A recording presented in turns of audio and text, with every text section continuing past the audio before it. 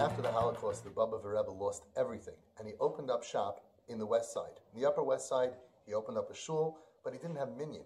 So can you imagine the Heilige Bobov Rebbe, Reb Shlomo? And he had 4, 5, 6 guys, 7, and he would go outside on the street and try to find a Jew and tell them, come inside. One time he went outside and he sees this guy walking and says, are you Jewish? We need you for a minyan. The guy says, Rabbi, get out of here. He starts cursing the rabbi.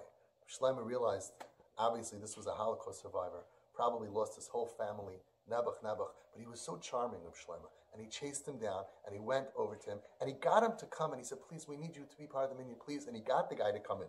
So this guy started to come davening in this shul, and Reb Shlomo realized that he has a nice voice. He went over to him, and the guy said, yes, before the war, I used to be about tefillah, so he gave him the amud, and this guy would be the shliach tzibur, and he would daven at the amud for Reb Shlomo's minyan. After a couple of months, one day, Shabbos afternoon, a few of the guys who were the frummies, the regular core frum guys, went for a walk. They went to the park, and they saw this guy, their guy who's part of the minyan, their Baal Tefillah. They saw him smoking a cigarette on Shabbos. They went running over to Reb Shlomo, and they said, he's smoking on Shabbos.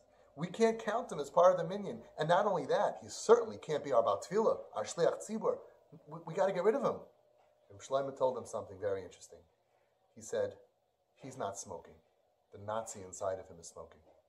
The Nazis, of what they did to him, they're the reason he's smoking. It's not him. And it was a psak halacha and hayra l'dayros that he let him be part of the minyan, that he let him daven for the Ummah to represent that tefillah as shliach tzibur to Hashem, even though he's mechal Shabbos. Why? He's not smoking. It's his pain. It's his trauma that caused him to be this way. Don't hold it against him. Every nice Hasidic story has to have a nice ending.